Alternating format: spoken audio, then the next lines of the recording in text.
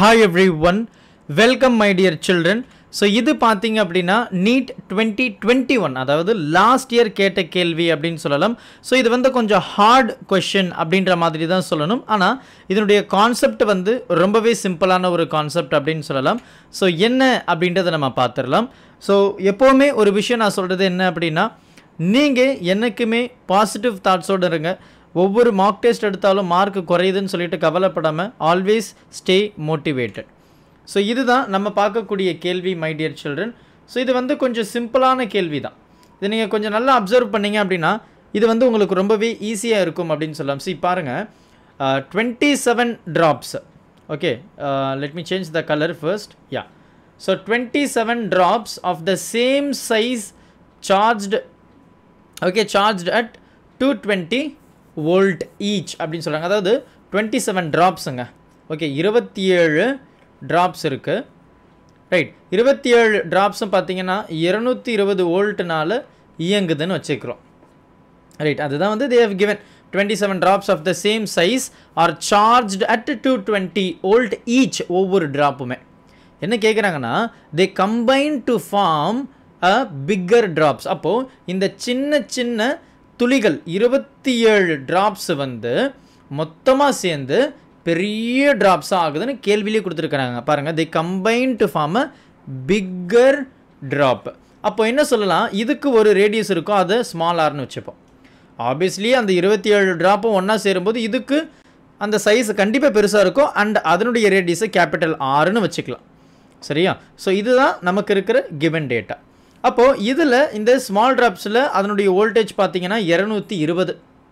என்ன கேட்குறாங்க, calculate the potential at the bigger drop. அப்போது இந்த இடத்துல what will be the potential? So இதுதான் கேள்வி.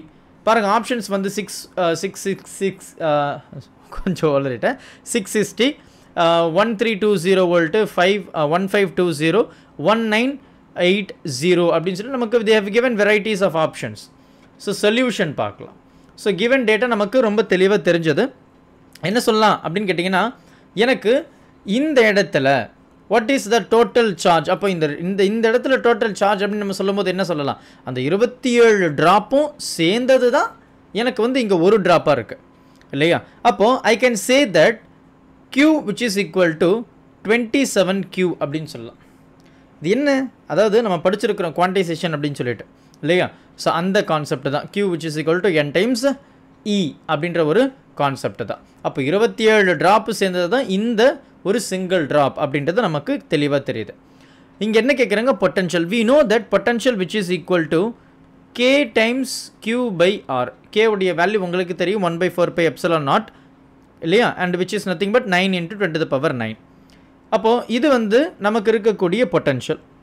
இப்போ என்ன ஆகுது, எனக்கு இந்த 27 ட்ராப்பு சேர்ந்தது தான் இந்த ஒரு ட்ராப்பு. அப்போது let us calculate the volume. அப்போது இந்த 27 ட்ராப்பு சேர்ந்த வால்யூம் தான் இந்த ஒரு ட்ராப்பினுடைய வால்யூம். அப்போ இது எப்படி எழுதலாம் பாருங்கள், n times 4/3 pi r cube. இந்த nன்றது என்னென்னா 27. சரி, அந்த nன்றது என்ன 27 which is equal to ஒரு ட்ராப்பு தானே. அப்போ 1 into 4/3 1 into 4/3 pi r cube. என்னது, ரேடியஸ் பெருசாகிடுச்சு. இப்போ இதில் பார்த்தீங்கன்னா இந்த 4/3 இந்த 4/3 இந்த பை இந்த பை எல்லாமே கேன்சல் ஆகிடுச்சு. So we have 27 r cube which is equal to capital R cube. கரெக்டா? அப்போ இதை நம்ம எப்படி எழுதலாம், ரொம்ப சிம்பிள், கியூப் டேர்ம் தானே. அப்போ we can write that as 3r which is equal to capital R இல்லையா. அப்போது இந்த பெரிய ரேடியஸ் ஆஃப் த அந்த ட்ராப் இருக்குல்ல, இந்த ட்ராப்பினுடைய ரேடியஸ் எப்படி இருக்குது அப்படின்னா இந்த சின்ன ட்ராப்பை விட 3 மடங்கு அதிகமாக இருக்குது அப்படின்றது தான் இதில் நமக்கு தெளிவாக தெரியுது. அப்போது இதனுடைய வோல்டேஜ் நமக்கு தெரியும் 220 வோல்ட் இல்லையா. ஸோ அதை எப்படி சொல்லுவோம், which is equal to 220 வோல்ட்டுன்னு நம்ம இங்கேயே சொல்லிக்கலாம் சிம்பிளாக பொட்டன்ஷியல். அப்போது இந்த இடத்துல what will be the new potential, let us take that as V dash which is equal to அதே தான் K times இதே ஃபார்முலா தான். பட் இங்கே Qக்கு பதிலாக நான் இங்கே என்ன சொல்கிறேன், capital Q which is equal to R which divided by R. So இந்த கியூ என்ன, எனக்கு 27 ட்ராப்பு சேர்ந்தது தான்ப்பா இங்கே இருக்கிற ஒரு சார்ஜ். அப்போ I can write that is K times இல்லையா 27 charge 27 cube divided by R. ஆர்ன்றது நம்ம என்ன சொல்லியிருக்கோம், 3R சொல்லியிருக்கோமே அழகாக. அப்போது நீங்கள் நல்லா கவனிச்சிங்கன்னா இது எவ்வளோ சிம்பிளான ஒரு ப்ராப்ளம்னு இப்போ உங்களுக்கு தெரியும்.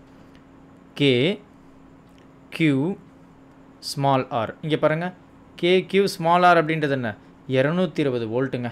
அப்போது 220 இன்ட்டு 27 டிவைடட் பை 3. அப்போ 3 1 டைம் 3 9 டைம். அப்போ இது ரெண்டுத்தையும் மல்டிப்ளை பண்ணும்போது you will get the value to be 1980 volt. அப்போது இந்த பெரிய ட்ராப் இருக்குது பாருங்கள், அந்த பெரிய ட்ராப்னுடைய பொட்டன்ஷியல் பார்த்தீங்கன்னா 1980 வோல்டேஜுங்க. சரியா, ரொம்ப சிம்பிளான கான்செப்ட். முதல்ல பார்த்தீங்கன்னா நமக்கு வந்து இந்த சின்ன சின்ன ட்ராப்னுடைய பொட்டன்ஷியல் வந்து 220ன்னு சொல்லியிருக்கிறாங்க. அந்த 27 ட்ராப்பை சேரும்போது எனக்கு அந்த ட்ராப் வந்து பெருசாக இருக்கும் ஆப்வியஸ்லி இல்லையா. அந்த இடத்துல என்னுடைய பொட்டன்ஷியல்னு கேட்குறாங்க இல்லையா. So it is a combination of 27 small cube. அப்போது நம்ம ஜென்ரலாக இருக்கக்கூடிய அந்த பொட்டன்ஷியல் ஃபார்முலா, இங்கே வந்து ஜென்ரலாக இருக்கக்கூடிய potential formula. So I need to find the radius of this one. அப்போது என்ன பண்ணுறேன் அப்படின்னா இந்த ரெண்டுத்தினுடைய வால்யூமை நான் எடுக்க போகிறேன். இப்போது 27 ட்ராப்னுடைய வால்யூம் தான் இங்கே ஒரு ட்ராப்னுடைய வால்யூம். ரொம்ப சிம்பிளான கான்செப்ட் தான்.